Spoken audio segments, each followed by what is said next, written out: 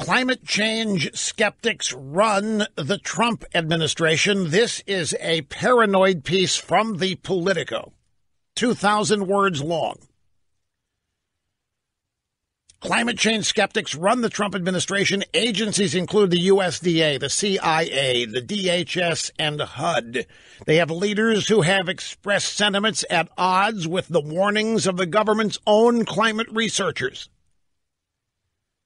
Good. It's another sign that Trump is following through and doing what he promised to do. He kept us out of the Paris Accords. Gary Cohn didn't like it, supposedly one of the reasons he resigned. But this is major success. Trump has not caved. He doesn't cave on this